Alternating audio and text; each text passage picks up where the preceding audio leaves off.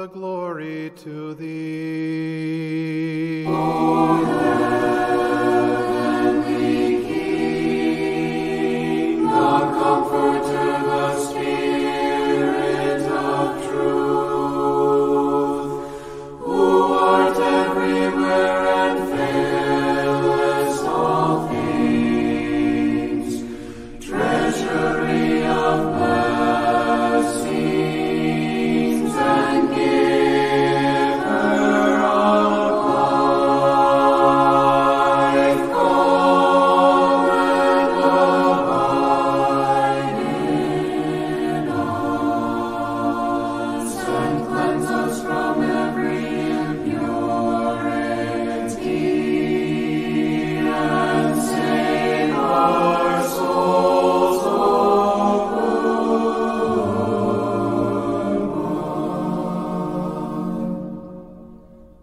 Holy God, holy mighty, holy mortal, have mercy on us. Holy God, holy mighty, holy mortal, have mercy on us. Holy God, holy mighty, holy mortal, have mercy on us. Glory to the Father, and to the Son, and to the Holy Spirit, now and ever, and to ages of ages. Amen. All Holy Trinity, have mercy on us. Lord, cleanse us from our sins. Master, pardon our iniquities. Holy God, visit and heal our infirmities for thy name's sake. Lord, have mercy. Lord, have mercy. Lord, have mercy. Glory to the Father, and to the Son, and to the Holy Spirit, now and ever, and to ages of ages. Amen. Our Father, who art in heaven, hallowed be thy name. Thy kingdom come, thy will be done on earth as it is in heaven. Give us this day our daily bread, and forgive us our trespasses as we forgive those who trespass against us. And lead us not into temptation, but deliver us from evil. Amen. Through the prayers of our holy fathers, Lord Jesus Christ, our God, have mercy on us and save us. Amen. Brethren in Christ, Laudetur Jesus Christus in Secula. This is Timothy Flanders of the Community of Catholic. Jesus is King. Welcome to another edition of Preparation for the Holy Sacrifice. This is our weekly guild stream for our guild members. This is where we give thanks for the providence of God, which has governed this whole week. In other words, we talk about the news or whatever else y'all want to talk about. So we're giving thanks for the providential governance of the world and all the affairs of geopolitics and whatnot. We're coming up to a big, huge U.S. presidential election going on, and we're going to be talking about that. And so we take the providence that God has provided for us this week, and we give it to the Lord as we prepare for the Holy Sacrifice. It's the perfect place to place all these things is at the altar. So the first part of our show, we talk about the gospel readings from 3 different rites of the church: the ancient Roman rite, the Latin Mass, the Byzantine rite, as well as the New Mass. So we're talking about today. We also have Nicholas Cavazos is with us. He's in the green room, putting on his best Trump face. Trump impression is coming soon from Nicholas Cavazos, but he's with us. He'll be talking about something about Trump in just a minute. But before I talk about that, I want to appeal to all of you to support Leo and his family. Leo is a member of our guild, and our guild is here to function as a guild internationally on the internet, which is to say that it is an economic and fraternal confraternity of prayer and reparation where we can support one another. And part of that is helping our brother Leo and his family.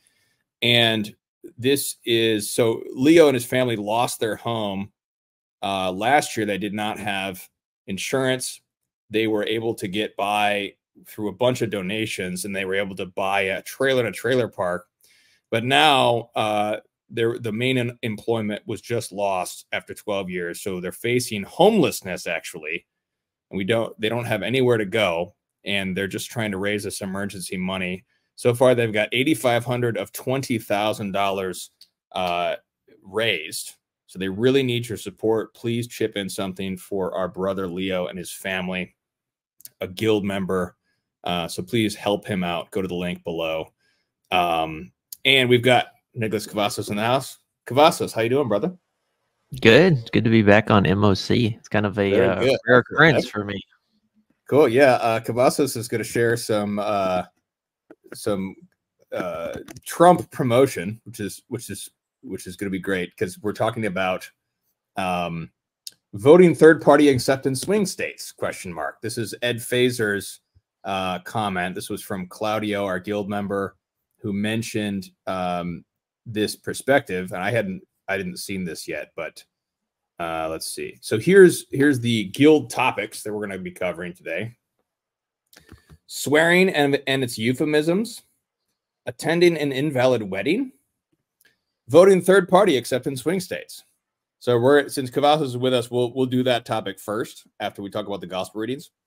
And then number 4 is the tradition of attending Protestant music concerts. This will be interesting. And then also number 5, the latest encyclical from Pope Francis, Dilexit Nos. So we'll talk a little bit about all that stuff with all y'all's guild questions. But first, let's talk about the Gospels.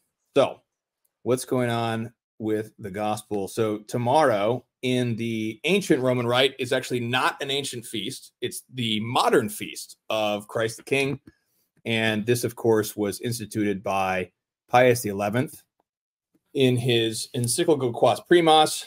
It fits in with the Hallowtide Triduum, Halloween to All Souls. It also corresponds against Reformation Sunday, which is what some Protestants celebrate. But the new rite went from this particular feast day and switched it to the end of the year, which is commemorating a more eschatological kingship of Christ, whereas the first feast is commemorating more of a social kingship of Christ because of what Pius XI said, that the reason for World War I was that nations had cast Christ out of their laws.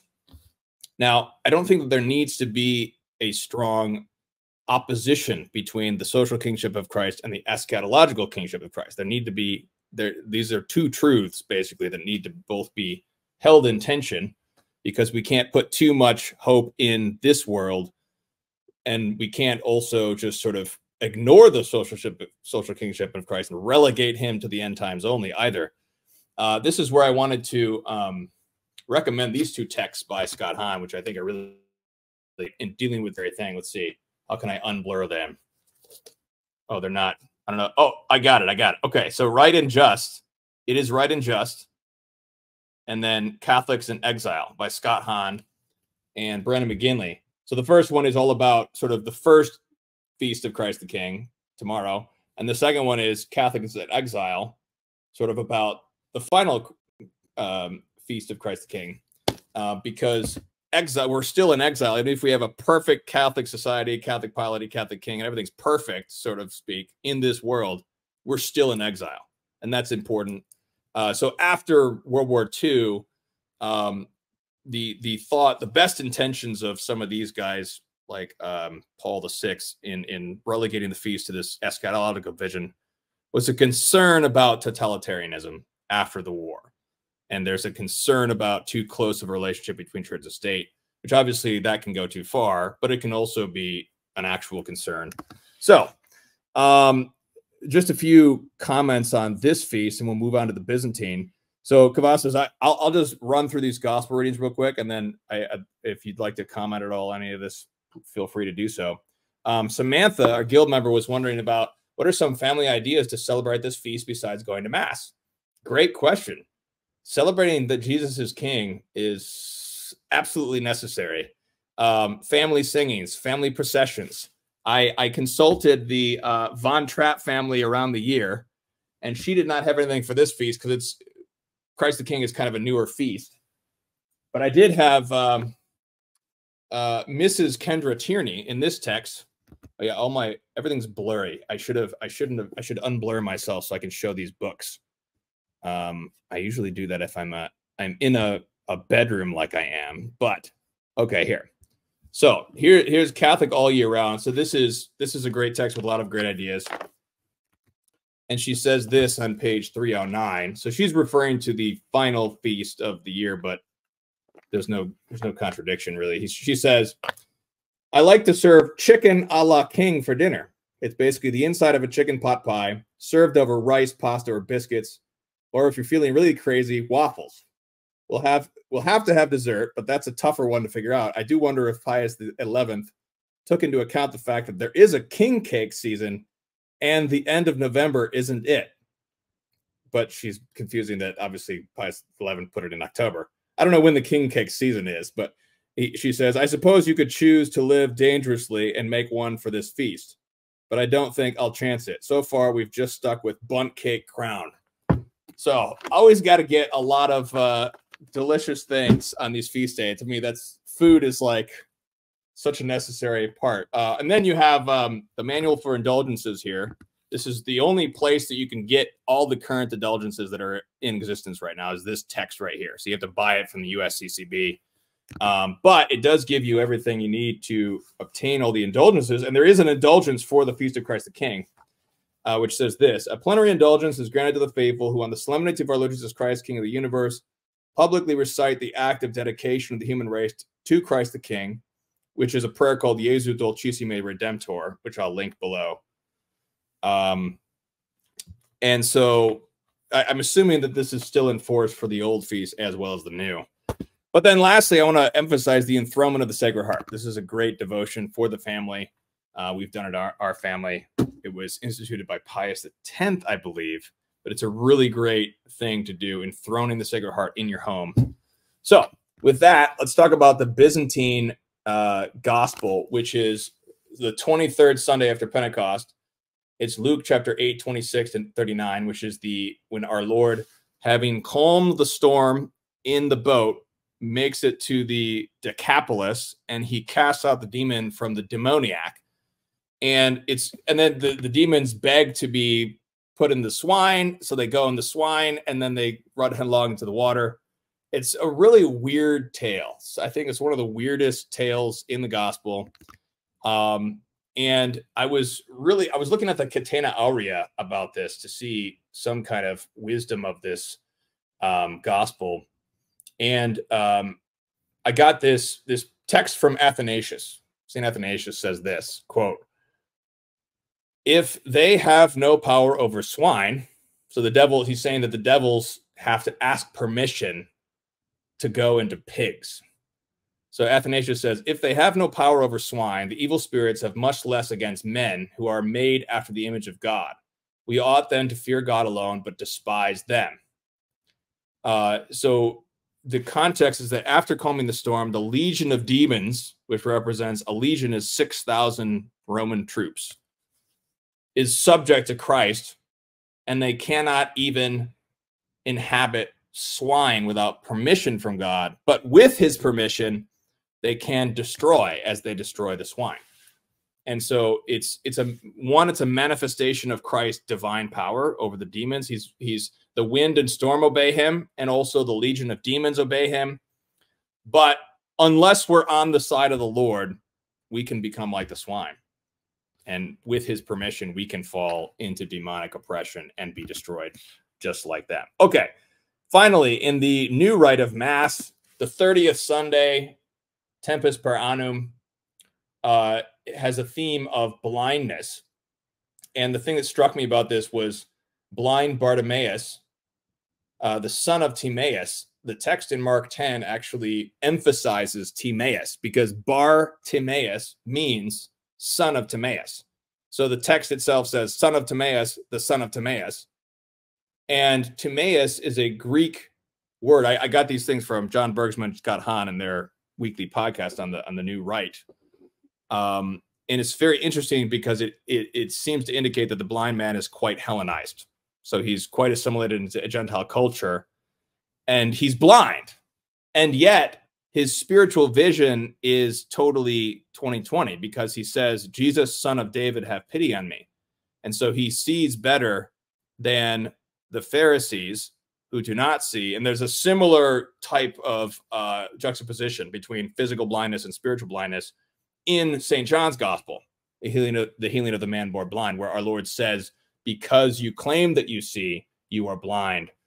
I found that very powerful. It made me think of a recent study that I was looking at, which made a big impact on my thinking. And that is the psychology of the cross. And this is from a Catholic psychologist by the name of Dr. Kevin Maheres. and he was on Catholic Gentleman. So Catholic Gentleman had him on, and they were talking about depression. And basically, or he deals with anxiety disorders and depression. And he says that basically depression is a habit of your mind where you hyper focus on the negative aspects of a thing, which clouds out all the positive aspects. That seems sort of simple, but when you're actually in depression or you're in desolation, that's really difficult to look at. But if you look at it properly with sort of this psychology of the cross, which is basically the rules of St. Ignatius of Loyola, where you're looking at the desolation, you're looking at these different things, and you're looking at them through the eyes of faith, through the psychology of the cross, and you're looking at this desolation, and you see a positive in the negative, because it gives you the detachment from earthly things, for earthly consolations, in order to embrace the suffering and truly grow in virtue. And it's really quite remarkable how powerful this is, I think, because it's something that really helps you through desolation when you're thinking properly about what this is and what its long-term goal is or positive can be. I found that to be very impactful with the rules of St. Ignatius. So that's all I got to say on these three gospel readings. Kavassos, do you have any comments before we move into our political discussion? No, those were very interesting observations that you made. I agree with you very much about the tension that you do see in the kind of old Roman rite of looking at the social kingship of Christ from a political standpoint, you know, a temporal, earthly political standpoint, and then the eschatological reign of Christ the King. We can't have one or the other, you know, and exalt one or the other, because both of them are true at the end of the day. I think that we just have to kind of recalibrate ourselves and ask ourselves, you know, where am I taking too much of a focus on? For instance, the individuals who are always looking for the end of the world, you know, and not doing things that here and now to try to actually make the world a better place, that can be an issue. And then we can have the opposite, which is just life is for the here and now. Let's kind of just conquer and reign over everything now, build a utopia, if you will. And then we miss the point, which is that our souls are eternal. They're made in the image and likeness of God, and they have a final beatitude that they must reach. So both go together. It's nature and grace, if you will, working together in nature, and then, of course, in the supernatural life. So both of them are very important. And then when it comes to the Greek readings, yeah, no, those are very interesting. Of course, I'm very, very much so a novice in the world of anything Eastern. And so hearing kind of their liturgical calendar readings is very interesting. Cool. Well, thanks, Kavassos. So with that, we're going to end the public portion of this video. Next up, we're going to be talking about, we're going to skip to number 3, talk about the voting third-party acceptance swing states, Ed Fazer's view on this. And we'll have Kavassos will kind of provide a counterpoint, I think, to him. And then we'll be talking about swearing to euphemisms, attending invalid weddings, some various moral questions, as well as the latest encyclical from Pope Francis. So if you want the whole show, you have to go to meetingofcatholic.com/register to become a guild member and be a part of our guild community. And you can access this show every week. Okay, we'll be right back.